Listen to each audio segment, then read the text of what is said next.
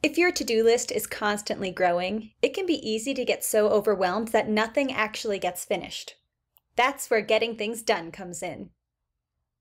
Getting things done, or GTD, is a productivity methodology created by David Allen.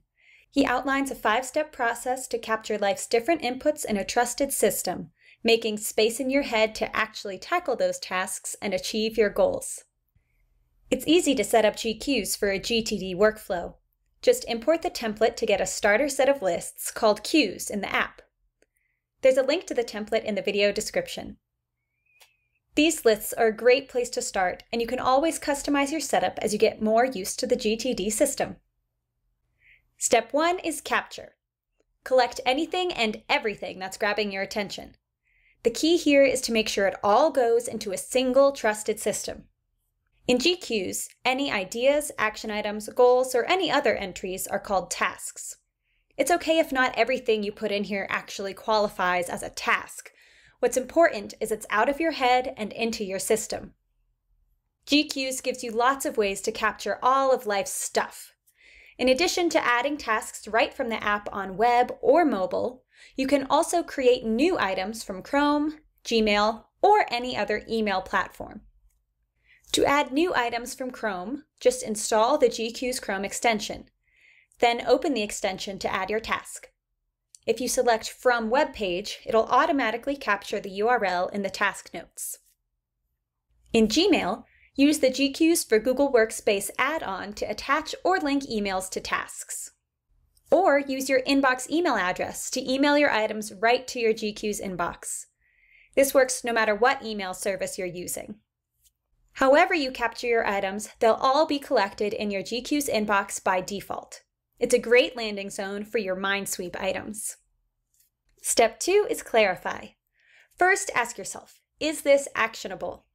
If the answer is no, then you have a few options. You can trash it, move it to your someday list to revisit later, or log it away for reference. You should also park reminders for anything you'll want to make sure you pick back up at a designated time. For the tasks that are actionable, define their next steps and successful outcomes. You don't want them to be vague. Make sure they have clear, concrete next steps. And if it's something that'll take less than 2 minutes, don't put it off, just do it now. If you're not the best person to take on a task, or you just need a little help getting through everything, delegate it to a teammate. Just make sure anything you hand over to someone else gets moved to your waiting for list so you remember to follow up. Step 3 is organize. One of the core concepts in GTD is grouping work by context. We recommend using tags for that. This way, your next actions lists are automatically generated for you. So you can click on Computer to see all your tasks that need a computer to complete. You can group and sort these lists as needed. This makes it easy to see your work computer tasks grouped together and save the rest for when you're home. Tags give you context for where your items can be completed, so that initial barrier is already removed. Move your standalone tasks from your inbox into your single actions list. Anything that's a multi-step process or part of a long-term area of focus should be moved into its own project list. Many projects will have all their steps planned out, but only one available at a time as a next action. We recommend only tagging the next action. That way, you can preview what's coming up while still having a clear visual indicator of what's on deck now. And only the tagged tasks will show up in your next actions list. Step 4 is reflect.